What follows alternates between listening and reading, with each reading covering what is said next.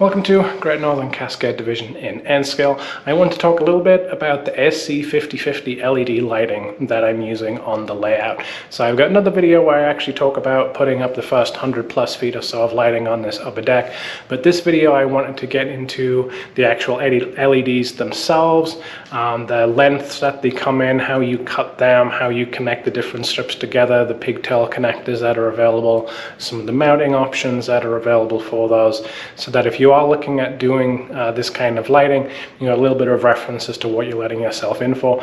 I saw a lot of talk on forums about people recommending AC5050 LEDs, and they did various different measurements and readings and things like that, but I couldn't find an awful lot that actually showed it in use and showed all these different parts. So do go and check out some of the other videos that I have on actually installing the LED lighting. I also have another video that talks about kind of some of the challenges and the considerations and why I chose these AC5050 LED lights for the layout as well. So I hope you enjoyed watching this one. Take care. Let me know what you think. Right, so let's look a little bit at these AC5050 LEDs. And so the LEDs themselves are the little yellow things that are kind of inside. The ones that I've gotten from LEDsupply.com come inside this kind of waterproof connector. So the actual LED strip themselves is the much smaller white one inside there, and then actually if you look really closely inside, there's actually then a thin metallic strip that you can see. That's where the LEDs are actually mounted. The rest of this, like I say, it's kind of a waterproof coating. So you've got the clear protector on top and you got the white on the outside.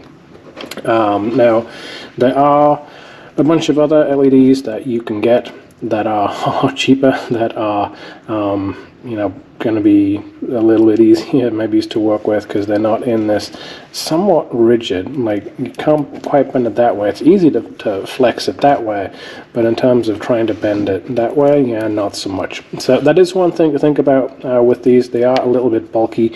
I think that this ended up being 3/4 of an inch wide by 3/8 of an inch, or 1/4 of it, yeah, 3/8 of an inch, I think.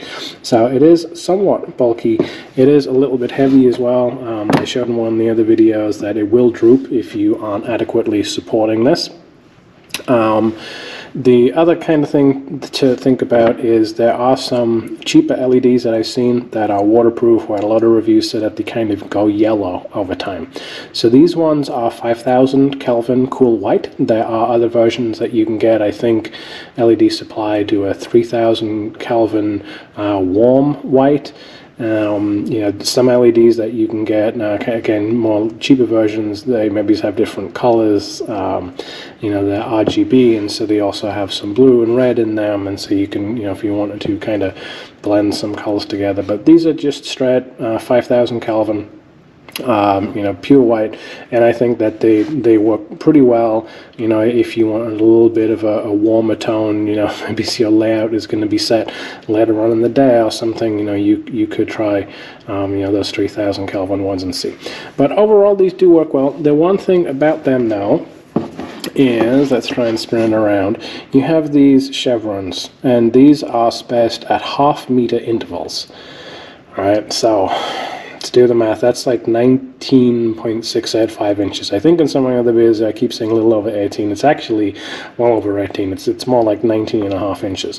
This is kind of important. The only place that you can cut these is right here on these chevrons. Okay, you can't decide, well, actually, you know, I'm going to cut it right here because that's why I need at the end. It's like, no, you have to cut it here and then just kind of deal with it.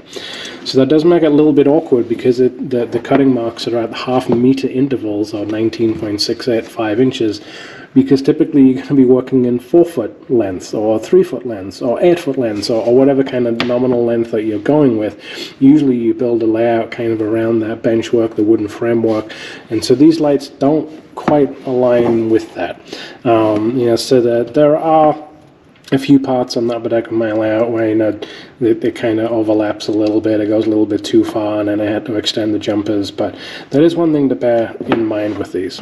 So let's then think about, okay, how are we going to mount these?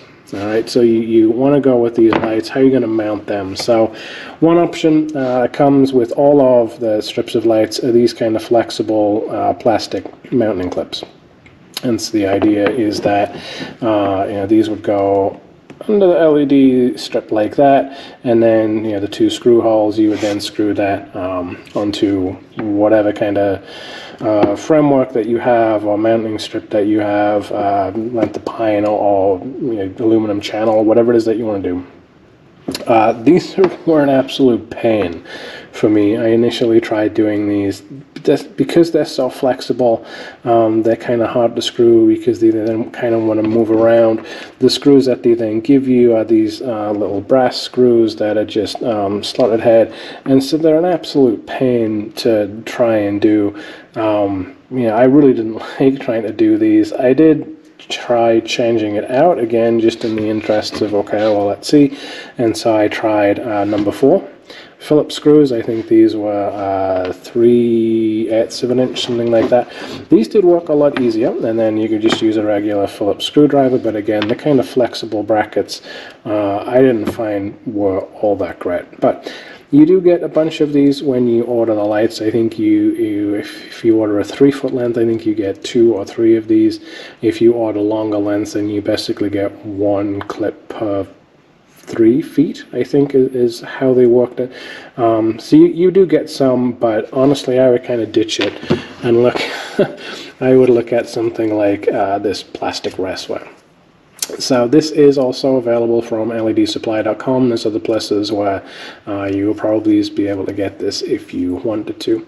But with this plastic track, I found this so much easier to put in place. So if you look at it, it kind of has the U shape, and so what then ends up happening is you would attach this to the underside of whatever it would be, and then the LED strips actually then just kind of push in. It is tight to push it in. I'll try and show it. What I found was you have to push it a little bit back and then bring it forward like that. Once it's in place, it's great. This plastic mounting track is pretty rigid. Take it back out again. This plastic track is fairly rigid. It really doesn't bend a whole lot at all, and so you don't need to have it screwed in an awful lot of places. The way that I did it was I just went through with an electric nail gun, 18 gauge nails, and literally just nailed it into the plywood framework that I'm using for the lighting deck. You could use double-sided tape. There are some instances actually where I ended up using these number 4 3/8 inch screws just to give it a little bit more support. So you do need to think, okay, even if you go with the plastic track, how are you then going to still get this attached? You could screw it, double-sided tape, nail gun, whatever it is that you want to do. The cost of this does add up, though. I will be honest, this ends up, I think it was $5 for 3 foot of this plastic raceware. So you do have to kind of take that into account, but the alternatives that I looked at was aluminum channel. Okay, you've got to find that that's going to fit the same, and it's okay if the aluminum channel doesn't then lock in, which it probably wouldn't. Then okay, well now you got to figure out your double-sided tape that's going to be strong enough that's going to hold that comfortably. Other options that I had looked at, like I said, I did try these clips with then the number 4 screws, and I had like 1 1/4 inch by I think it was 1/4 inch pine, and so I basically just a long 8-foot strip of pine, 1 1/4 inches wide. So it was just wide enough that I guess it was just wide enough for this. It was just wide enough that when the LEDs went on and you then had that mounting over, it was just wide enough that it could go. But again, it was still a little bit of a pain to mount them. So you need to think about how you're going to do that. The cost of this does add up, but it did make installation so much quicker, especially on a large layout where I had a lot of straights. If you're wanting to try and do a lot of corners, if you've got a lot of curves and bends, that does become a little trickier. Like I said, this doesn't really flex all that well. You can kind of make it do it, but you then have to have somewhere that you're holding it in place. So maybe if you fashioned your own curved raceware, you'd be able to do it, but it is something that you think about. The other one then is power. How do you then connect these? So these are the pigtails that you can purchase. This is a 6-inch pigtail that they make available. And what happens is you have these pins that come with them. So it comes together like that. You don't have to assemble it. And then on the end of these, you have two teeny little holes.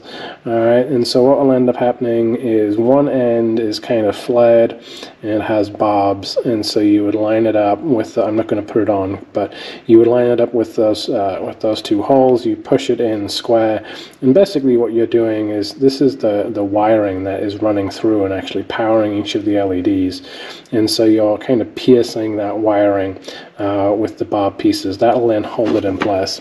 And then the other side is then just rounded, because what then happens is this will then slot inside, and when you push it all the way, it then goes through into those connectors and carries power to the other side. Same then on the other strip of LEDs. You would put these kind of bobbed pins in place. It would come in. There you go. They are polarized, so what I found, I think, only one time, thankfully when I was doing a video and I was trying to show this, I got it the right way around, but otherwise what you'll find is you'll plug it in, it won't light up, and so you just have to flip it over, plug it in the other way, and it will work. It is kind of interesting. I don't know how well you can see that the pins are on the top, which makes sense, because if we look at the lights, then where are the holes there on the top? So you know, in an ideal world, everything would go together, but in practice what I found was most of the time that I still had to actually flip at least one end over to get that to work. So these are the AC5050 LEDs. I'm using the 5000 Kelvin cool white on my layout. I do have another video where I kind of show installing all of these lights, at least on the upper deck. I had a little over 100 feet, yeah, 120 feet, maybe something like that on the upper deck. Happy with how it turned out, but it was a little bit of an effort to kind of piece all this together and decide that no, I wanted to kind of use this plastic track raceway. Now that it's all up there, like I say, happy with how it goes. I think it does need a fascia over it to kind of cover it on the edging. But again, there's then another video that I have that kind of talks about why I went with the 5050 LEDs, just some of the challenges that I have with the size and scale of the layout that I'm running.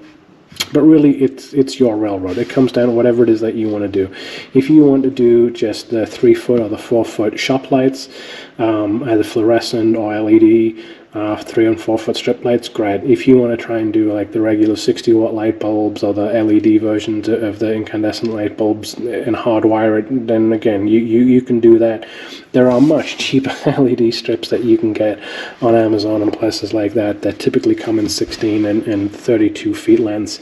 All of these have pros and cons. Like I said, I went with this because one of the advantages is it's 2.3 watts per foot in terms of the power draw. So I can get a lot of these running on a 15 amp circuit. It's not then a great operating cost to run this in comparison to other LED lighting options that are available, and certainly over regular incandescent lighting options that are available. You can also run up to 150 feet of this off a single power connector. And so I guess I didn't talk about what happens when you first get this.